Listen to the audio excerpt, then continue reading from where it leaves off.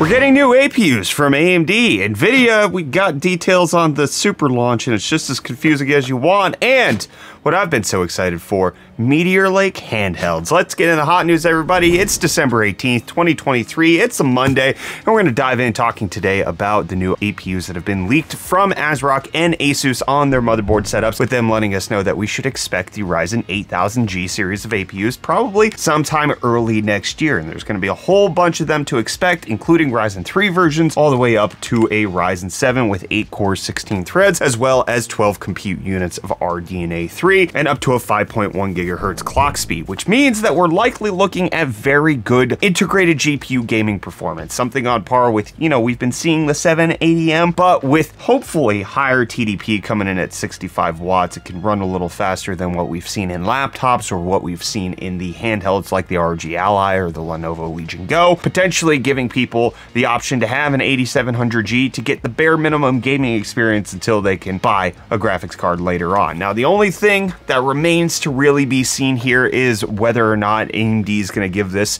current generation PCI Express, or if it's going to be like last time where it's still on PCI Express 3.0, it's still only 8 lanes, so it's reduced. So even if you do upgrade to a new GPU, it actually is not the best experience that you could have if you just went with a not integrated GPU chip. We'll have to wait and see to find out. Hopefully sometime around CES is when we're expecting AMD to give us the full details on that, and I'm going to give you the full details on today's video sponsor. As you all may know, my family and I used to live in South Africa, and we still have a team there. And while there's many great things about living abroad, one of the things that can be very frustrating is the use of internet back in your home country. Reece had to experience that while he was here, and I experienced that when I was over there. But through the use of a VPN, we're able to access all of the content, all of the deals, and all of the things that we're used to experiencing locally to keep everything happy and running smoothly. And that's why today's video is sponsored by NordVPN. NordVPN is the most popular VPN around, and for good reason. Nord keeps it simple for you to use while still offering the most when it comes to safety features and convenient usage.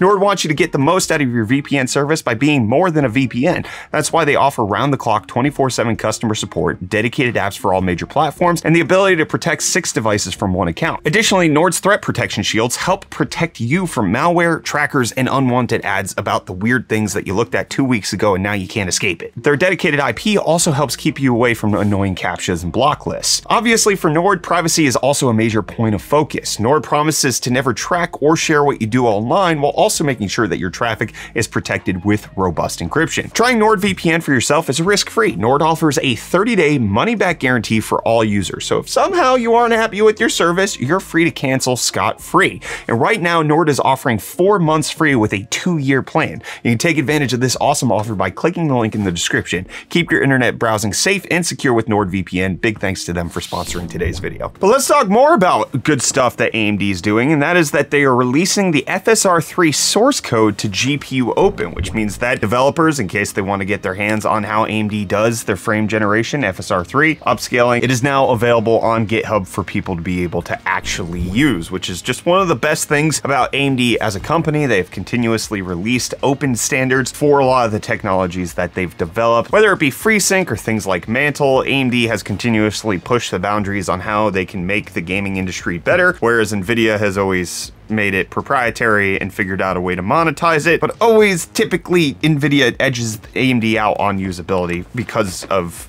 capitalism making it better. But you love to see those moves from AMD, and you don't like to see a more confusing launch from NVIDIA when it comes to the Super Series. We're expecting these to get announced on January 8th at CES, and it turns out that it's going to be a little bit convoluted. So not only are we going to get the announcement January 8th, but there's going to be RTX 4070 Super unboxing embargo later that afternoon, and then on the 16th, that's when reviews can go live for the MSRP versions, and then non-MSRP versions, the ones that are a little bit more overclocked or more expensive, can then get their reviews the following day when they're also available to purchase. And then the 4070 Ti has the same structure. The 23rd of January is the MSRP reviews, the 24th of January is non-MSRP and sales, and then the 30th will go for the 4080 Super, and then the 31st is when you get the rest of it. It's all available at that point. But it did did look like there might be a 4090 Super becoming available with a European retailer listing a bunch of cards known as the RTX 4090 Super at a price point of just over 2,000 euro. But according to Video Cards and several other leakers, this is just them putting something wrong on the internet. This is not supposed to be real. As far as everybody knows, Nvidia is not planning on launching an update to the RTX 4090. That will still be the flagship. The only change for the 4090 is the 4090D that's going to be launching in China due to the trade embargo restrictions. But while you might be looking at the Super Series thinking you want to pick one of those up, I am looking at MSI and the RTX 4060 and thinking I might want to pick one of these up just because it's freaking cute. The RTX 4060 Cyclone coming out from MSI, and it is an old school heatsink that you would expect on something from like the Radeon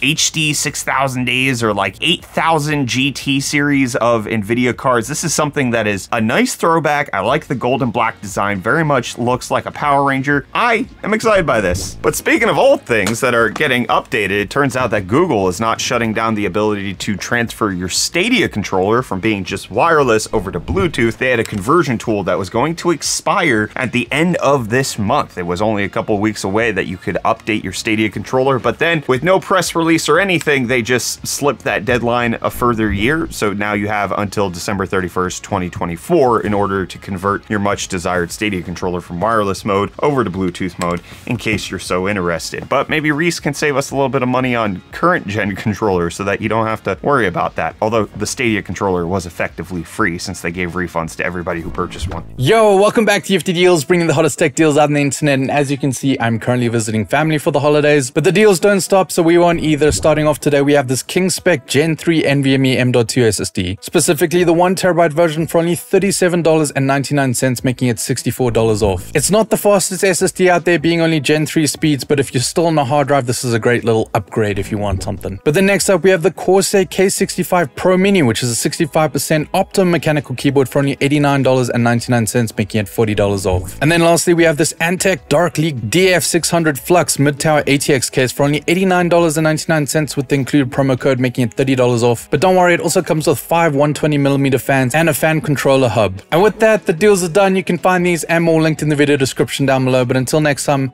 I'm gonna hand you off back to Brett for the rest of your hot news. This is really weird to do sitting down. Thanks, Reece. Turns out that Apple has been having a bad deal all along when it comes to how Apple Pay works. They are now being hit with an antitrust lawsuit with regards to how they work with Visa and MasterCard using Apple Pay. According to the lawsuit, it's because they are forcing merchants to pay artificially higher fees for credit and debit transactions, and that Apple struck unlawful agreements with Visa and MasterCard to refrain from competing with the two companies, and that Apple was receiving very large and ongoing cash bribes, essentially because Apple was taking a portion of every transaction from Visa and MasterCard, which they were consenting to pay Apple so that Apple would not run its own independent point-of-sale transaction payment network. So instead of Apple becoming a company like Visa, MasterCard, American Express, or Discover, they decided to ride on the backs of Visa and MasterCard, and then they got money as a kickback for not deciding to compete. Now, this is being leveraged against them from Mirage Wine and Spirits in Illinois on behalf of all merchants in the United States that accepted Apple Pay as a method of payment at the physical point of sale. So according to them, they feel like Apple is doing something that is unlawful and is antitrust and bad for the consumer overall. We will keep you updated on how this lawsuit plays out in the court of law here on Hot News, but Apple did just settle a class action lawsuit over family sharing for $25 million, and in case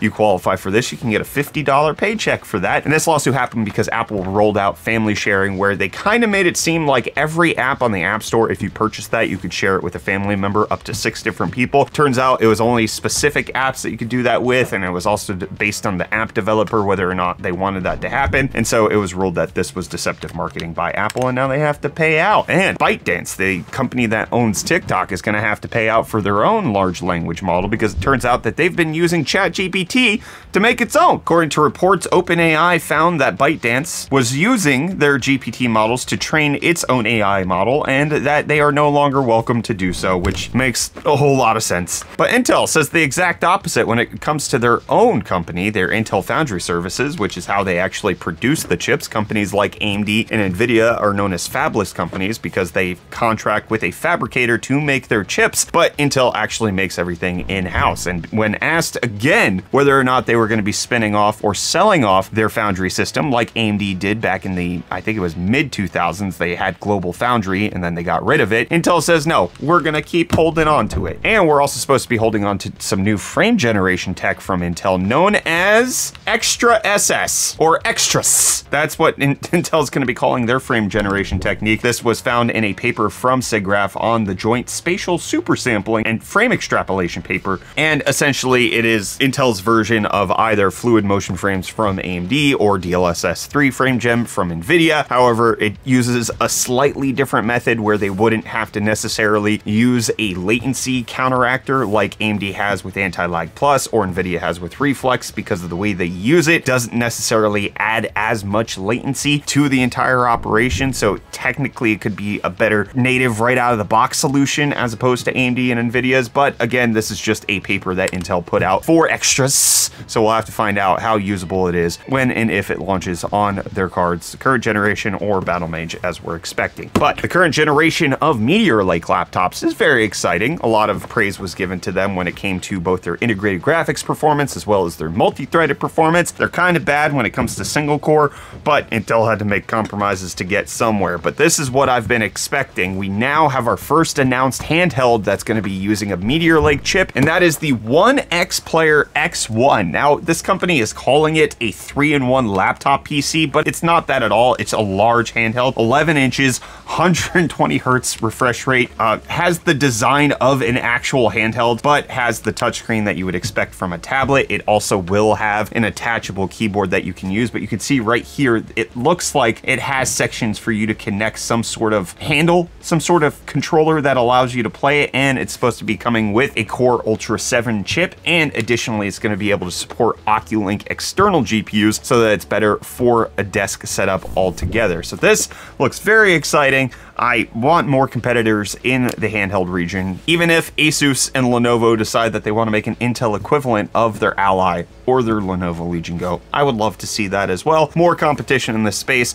The One X Player X1 looks neat. It's probably going to be very expensive considering the size, the refresh rate, everything that they're adding into it, but it is a good start, and I want to see more companies roll that out. And you might want to see me do more comment response, so I'll do a few right now. Randomness says, it's nice to see Intel and AMD lighting a fire under Apple by bringing x86 close to the efficiency of ARM. I'm now really curious how the Snapdragon Elite stacks up in the coming years. It is one of the best times in terms of competition on the CPU side for gamers. GPU side has been a little stagnant. Like the 40 series is good, the RX 7000 series is good, but you have to pay so much for it. It's a difficult conversation, but we're also in the place where there is more choice than ever, and it's a good time to be a PC gamer if you can afford it. X-Station Playbox Switcheroo says, I got the categorically unflappable shirt in today, the red version. I've gotten a few laughs and likes from my roomie and a couple coworkers. Love it. Kyler's came in over the weekend. He'll probably be wearing it when I get back from my trip. We do have a long hospital visit this week for my son, so I'm going to be embarking on that and trying to get Hot News done to close out this year strong. So things will be a little messy this week. Tomorrow's episode should still be in office, but then the rest of them will either be from a hotel room or a break room in a hospital cafeteria. I'll keep you updated on that. But I gotta go prep for that. I'll see you back here for more Hot News tomorrow, my friends.